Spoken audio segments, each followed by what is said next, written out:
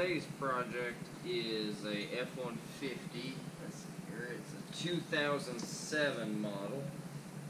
This one here has timing chain rattle in it. It also has an issue with the cam phasers. We're going to go in and do what they call a cam phaser lockout kit, where we'll be able to lock the cam phasers from being able to adjust so much. It's a quite highly problem with these trucks that whenever they have some miles on them, that everything inside loosens up a little bit and the engine doesn't produce the original amount of oil pressure that it did whenever it was new at the factory. So the cam phasers don't like to operate correctly. So instead of going in and replacing cam phasers and bearings in the bottom end of the engine, we're going to do a lockout kit where it'll make them to where they're non-adjustable anymore, and it'll create a much more reliable engine. With doing this kit, I'm able to get a little bit better fuel mileage out of the vehicles, and it produces a little bit more power, and it's still very, very safe. There's no noise coming from the bottom end of the engine, just timing chain rattle, of course, from the chains getting loose, from the phasers adjusting at the wrong time, and just essentially not keeping the engine in time. So we're going to take the computer out, intake tube, the actual intake manifold, alternator, valve covers, front timing cover. We're going to take all that out just to go ahead and get to the chains and the tensioners and guides.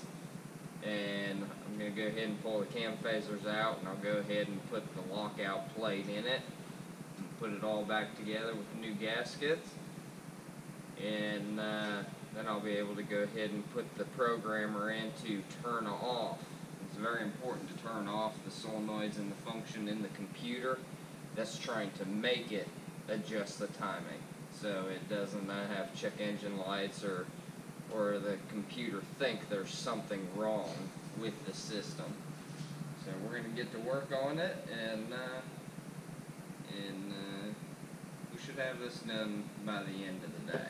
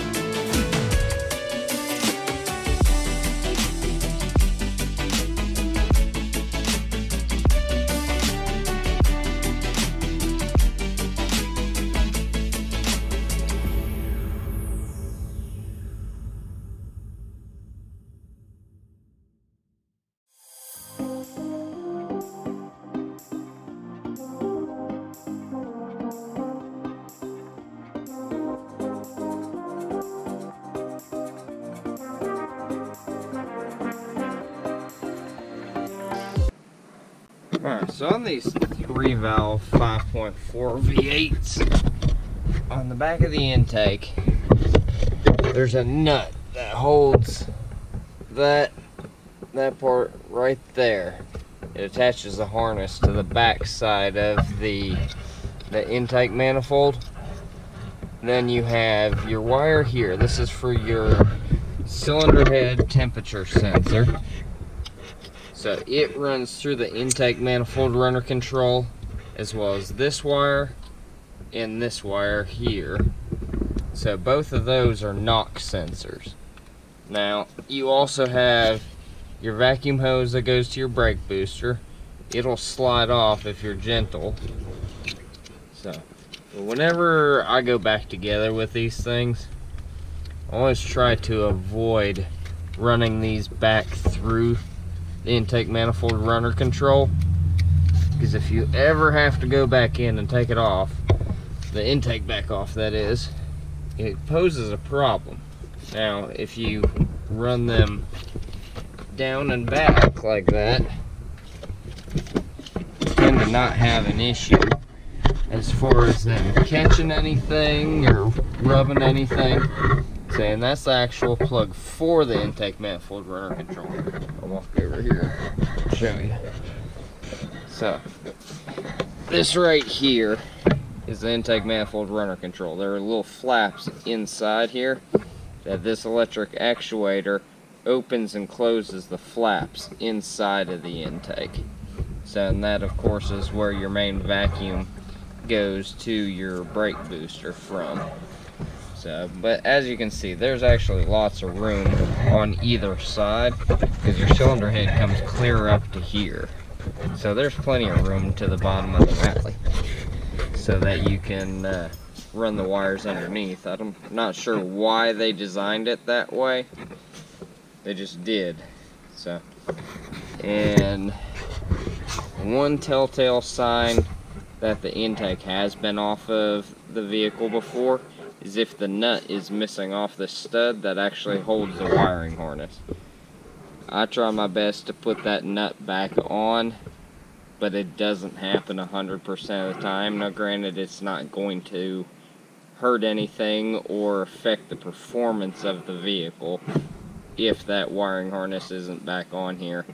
So, because most of the time it actually rests up on top here, where it's not going to interfere with anything.